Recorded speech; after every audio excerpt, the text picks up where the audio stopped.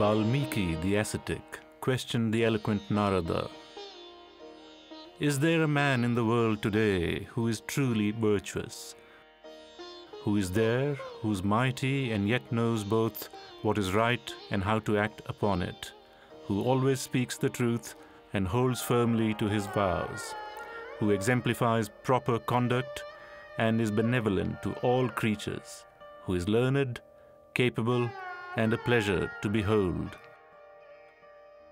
who is self-controlled, having subdued his anger, who is both judicious and free from envy, who, when his fury is aroused in battle, is feared even by the gods. This is what I want to hear, for my desire to know is very strong. Great seer, you must know of such a man." When Narada, who was familiar with all the three worlds, heard Valmiki's words, he was delighted. "Listen," he replied, and spoke these words. "The many virtues you have named are hard to find. Let me think a moment, sage, before I speak. Hear now of a man who has them all. His name is Rama, and he was born in the house of Ikshvaku.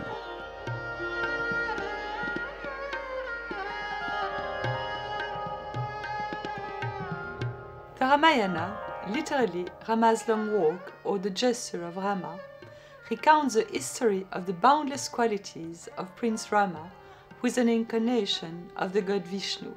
The Ramayana is a masterpiece of Indian literature, a fundamental Vedic text. Transmitted orally throughout the generation, the Ramayana has also been the subject of several versions written over the courses of the centuries. The most famous is the version attributed to Valmiki, written in Sanskrit around the 11th century.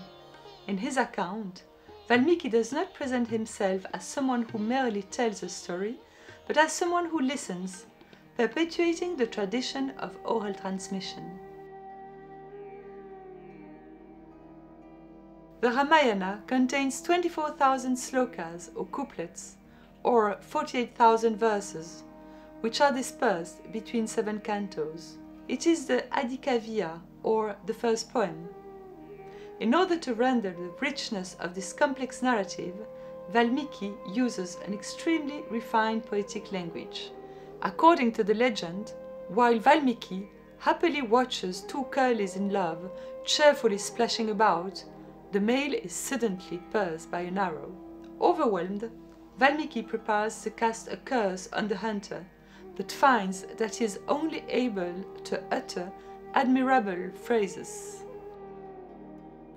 Since Nishada you killed one of this pair of Kranyakas, distracted at the height of passion, you shall not live for very long.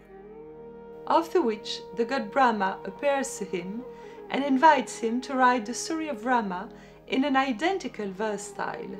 The divine origin of the text reinforces the essential religious dimension of the Ramayana and displays affiliations with gods and humans. With the Mahabharata, the Ramayana forms a sort of Brahmanism charter, thus forming the origins of Hinduism. The Ramayana begins when the god Vishnu incarnates the body of Rama, the oldest son of Dasaratha, the king of the city of Ayodhya. Rama must then battle in human form the demon Ravana, the king of the evil Rakshasa, who is invincible against the gods. The first canto tells of the childhood of Rama and his brothers, and ends with the marriage of Rama to Sita, the daughter of the king of Janaka. The king had promised to marry his daughter to whoever would dominate the bow of Shiva. Rama managed to draw the bow and shatter it. He thus married Sita with sumptuous ceremonies, during which 3 brothers of Rama married the 3 sisters of Sita. The second canto begins with the return of the princes and their spouses to Ayodhya, where, conforming to tradition, Dasaratha decides to make his oldest son Rama heir to the throne. Restrained by Kaikeyi, one of his wives, the king renounces the promised throne to Rama in lieu of his son Bharata, and Rama is obliged to live in exile in the forest for 14 years. He leaves accompanied by Sita and Lakshmana, all dressed in ascetic clothing. Canto 3, Aranyakanda, describes their ascetic lives in the Dandanka forest. Their stay in the heart of nature appears to be idyllic, until Sita is taken by Ravana, the king of the demons. Ravana, with his accomplice Marika, in the form of a golden antelope, lead Rama and Lakshmana away from Sita. Ravana then locks Sita in his palace garden on the island of Lanka. Rama, in complete despair, weeps for Sita and leaves with Lakshmana in search of her. In the fourth canto, Kishkinda, the brothers meet Sugriva, the king of the monkeys, and Hanuman, the strongest and most courageous of the monkeys. The princes make a pact with them to help them find Sita. In Canto 5, the monkeys confide the mission of going to Lanka, where Ravana has sequestered Sita, to Hanuman. Because of his exceptional strength, Hanuman is able to leap across the ocean and land on the island. He then enters Ravana's palace and explores each room. He finally finds Sita in an Ashoka grove. She is in despair and emaciated from fasting. She has also been harassed by Ravana, who constantly impels her to concede to his advances. On seeing me, lady with thighs like elephants' trunks, you cover your breasts and stomach, as if in your fear you wish to make yourself invisible. I long for you, wide-eyed lady. Dear lady, you are endowed with every bodily perfection. Stealer of all men's hearts, please look upon me with favor. For timorous women, making love to other men's wives, and even carrying them off by force, is perfectly appropriate behavior for Rakshasas. Let there be no doubt about this. Hanuman reassures Sita.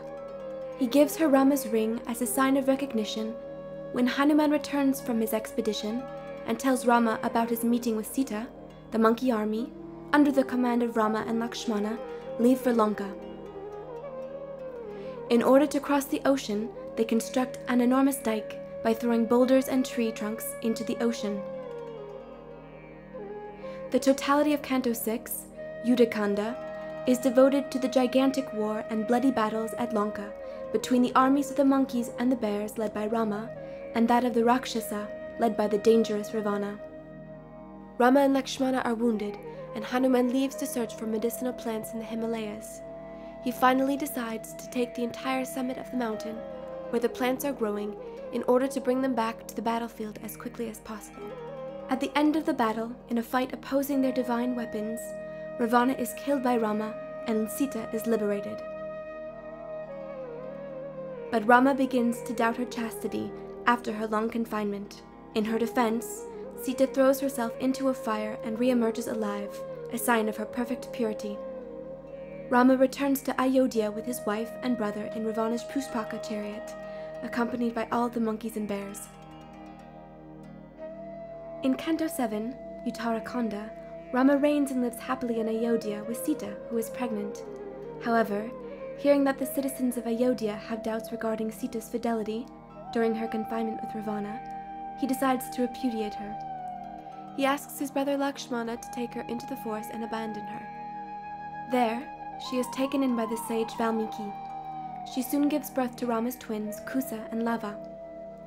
Years later, during a large party held at Ayodhya, Rama's children come to sing their story. Rama recognizes them and, overwhelmed, demands to find Sita. In front of her husband, to prove once and for all her innocence, she decides to return to earth. The Ramayana ends when Lakshmana takes his life in the waters of the river. After 10,000 years of rain, Rama will jump into the Sarayu River to return to the heavens in the form of Vishnu. All of his brothers, his subjects, and the monkeys joyfully follow him. Only Hanuman remains on earth with the mission to sing the praises of Rama.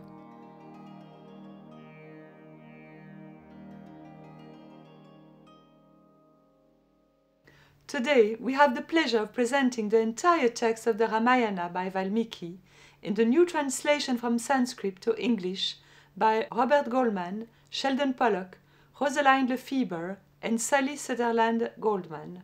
The work, of which 6 volumes have already been published by Princeton University Press, and the 7th, currently being translated, is the only translation based on the critically edited text of the poem, produced according to scientific principles, and renowned for its poetry and language. The fruit of an immense research, this luminous epic is extensively illustrated by 700 Indian miniatures from the end of the 16th to the beginning of the 19th century.